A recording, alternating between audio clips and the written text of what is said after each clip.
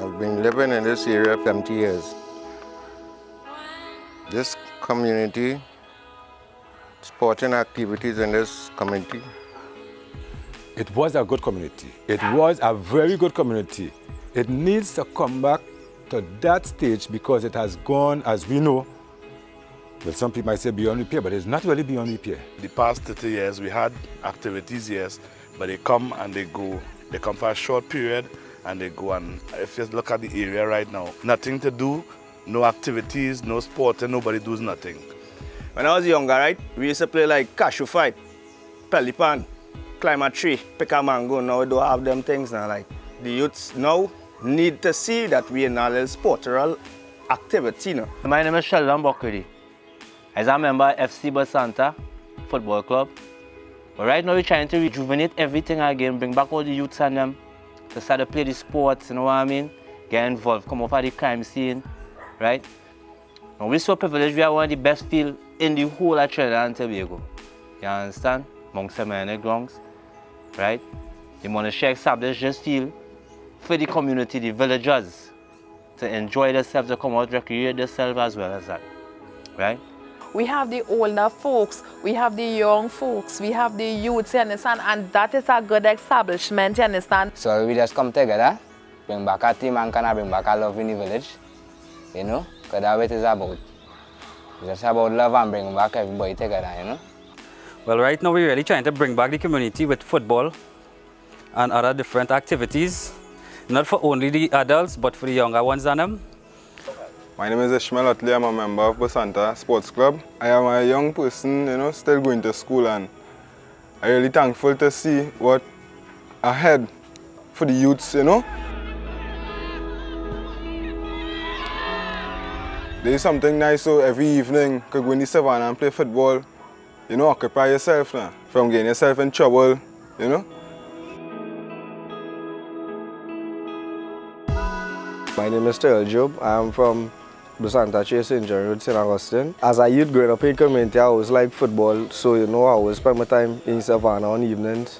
So I'm glad to see how country will coming out and doing something good for the youths, especially me, because I really like football and things. My name is Jamel and I like football because of excitement and you can get fit. So when you go to be on a bigger field, you could run faster and you won't get tired.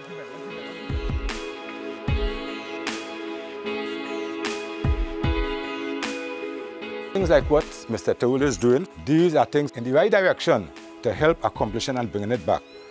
First of all, I want to thank everybody for coming out this evening. It was a good competition.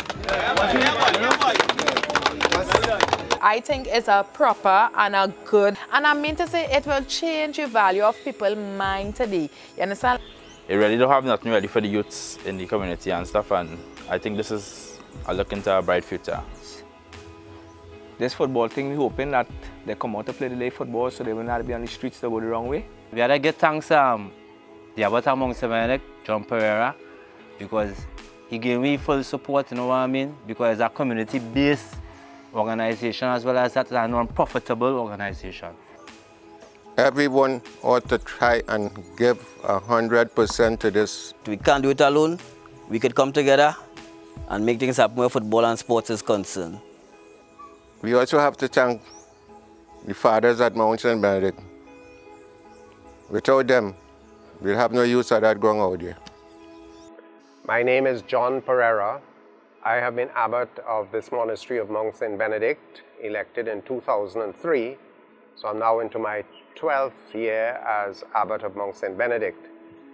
I welcome this move by Kern Terrell and his team, Basanta FC, to establish themselves on the field of the monastery to help build community in the area of Basanta and St. John.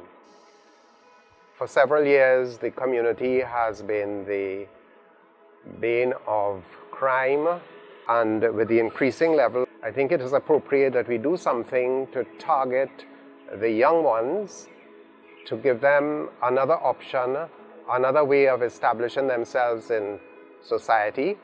And it seems as if sport is one of the ideal ways in which we can speak to the minds and the hearts of the young.